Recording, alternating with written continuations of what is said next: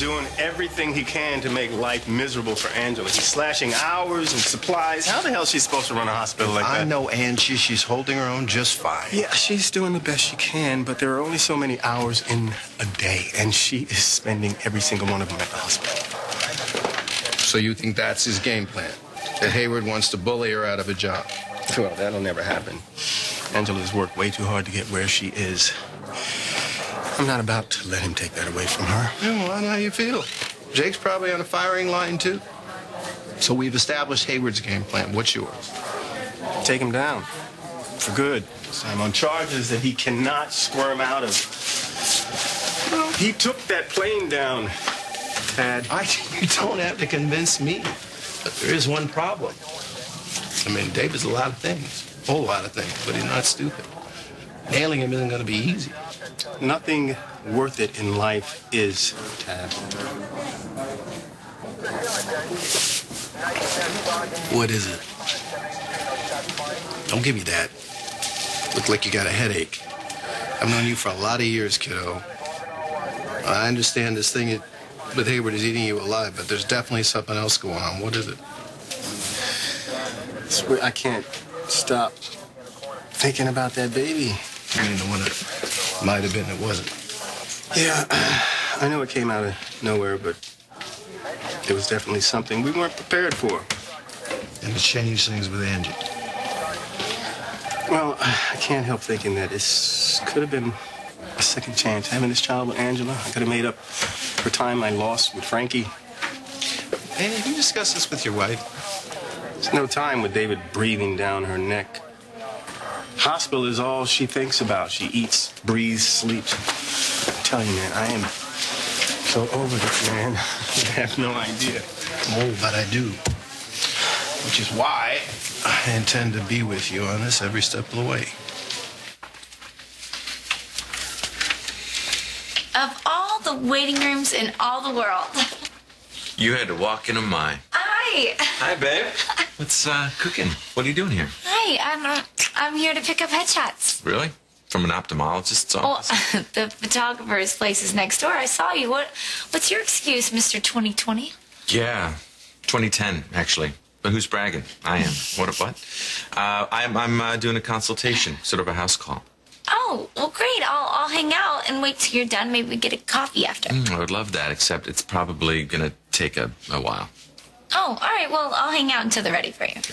I would love that. The only thing is the nurse was just out here a millisecond ago and asking for me already to come in. I'm just slow poke. And she was like Helga-looking thing, like a wrestler. And I think I should listen to her, otherwise she'll crush me. All right. All right. So, and you have your headshots, so. All right. So I'll see you tonight? Yeah. Of course I will. You, me, and a bowl of pasta. Ooh. It's going to be fab. All right. I love you. I love you, too. Love you.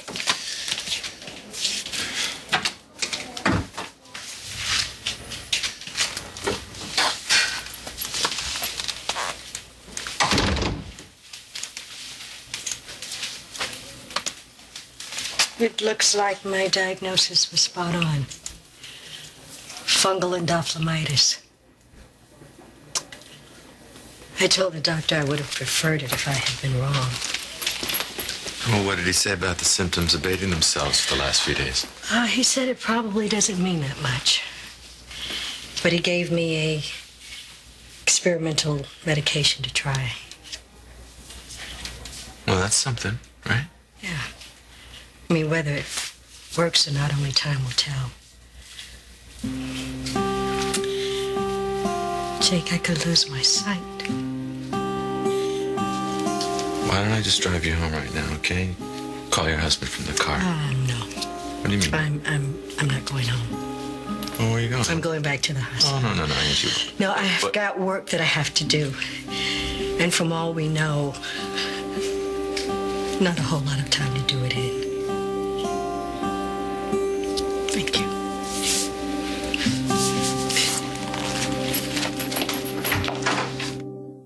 Hey, Chief, you got a second? Not really. It's about that guy we hauled in, the drunk and disorderly. Rod, if this doesn't have anything to do with the plane crash, I don't want to hear it, okay? Okay, I'll figure something out.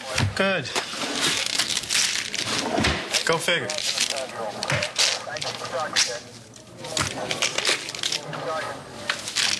Something else? No. Just too many of those will do a number on your stomach. Oh, so you're a doctor now? I'm just saying. Let's get back to work.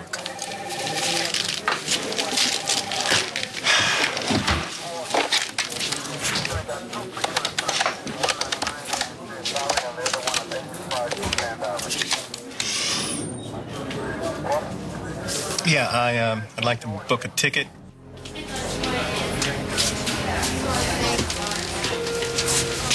You know,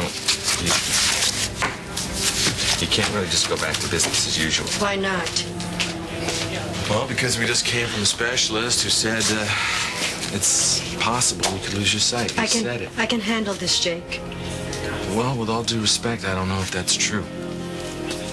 Remember the other day you needed some help with that patient? What if you were trying to save a life right then? I just think it's a good idea that maybe you take a leave of absence. And let David destroy what's left of this hospital? I can't do it. I won't do it. The first sign of weakness is all it'll take. David is trying to pick us apart so that he can replace us with his own people who don't give a damn about anything except kissing David's ass. Now, if I retreat now... Okay, all right. This is not warfare, okay? That's exactly what it is. Well, then you don't have to fight it by yourself. I'm right here, okay? And Frankie. Not for long. Not if David has anything to say about it. Jake, if it weren't for his staff cuts, his supply cuts, I wouldn't even be fighting this damn infection right now. Now, I am not going to lose my sight in this hospital, too. What, I'm wrong? There's no talking to you, is there? No. Either you're with me or against me. Well, obviously I'm with you. So does that mean that you're going to keep quiet? If we do this on my terms. You understand? No seeing patients alone. Of course not. I would never put a patient at risk. Look, I will focus on my administrative workload for the most part. No, for the most part. So what, you still want to take cases? Is that what you're saying? Some. Well, not without me there to shatter you. Fine. Fine. And I will do whatever I can to make sure that David doesn't find out. Thank you. Fine. You're welcome. And if this continues to deteriorate, you're going to be honest with me. Okay? You're going to tell me, and you're going to tell your husband. Listen, I don't want to upset him until I know if the drugs are working. Because when Jesse finds out that David is partly to blame... You're going to tell your husband. Or I'm going to tell your husband. Okay. All right. And this is important. This is the most important part. No, it's not funny. I'm going to help you. I'm going to help you see, right? So if I ever hear you call me Fido or Buster or any of the names that go along with seeing eye dogs, I swear I am going to quit. That is non-negotiable. Non-negotiable. Put it there. What is that? Get up. Come here. Oh, Jake. Baby, I don't know how I would get through this without you. I really don't. Well, I'm not going to let you find out. I love you.